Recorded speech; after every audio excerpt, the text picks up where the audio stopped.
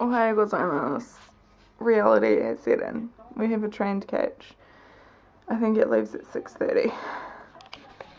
So it's now 5 o'clock.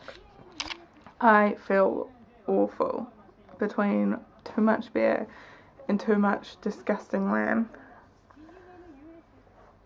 And I keep burping the lamb. So this is the scenery of Hokkaido. I saw 2 horses. I haven't seen any cows or anything, even though this place is pretty famous for it. Oh good, it's now just trees.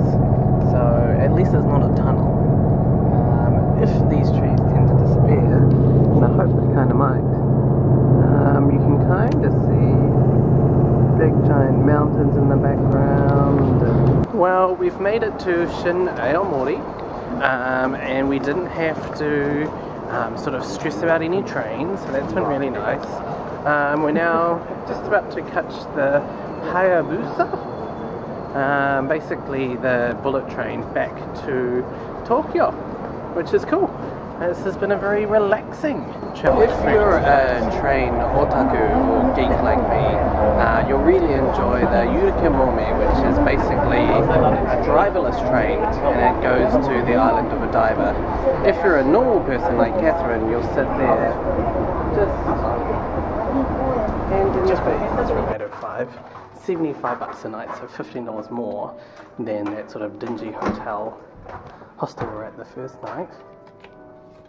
Let's see what Catherine thinks. Okay. Let's see what the bathroom. Okay. So Sweet. that's the hotel room, or the bathroom. It's a space. We have a family room with 4 single mattresses and this weird sort of Japanese tatami thing. Hi. So we're here at Diver City in Odaiba. This is Mobile Suit Gundam. I don't know if you can see it behind me. Thank you, camera person Catherine. So basically this is a life-size replica of the robots that are in the TV show, which is pretty cool.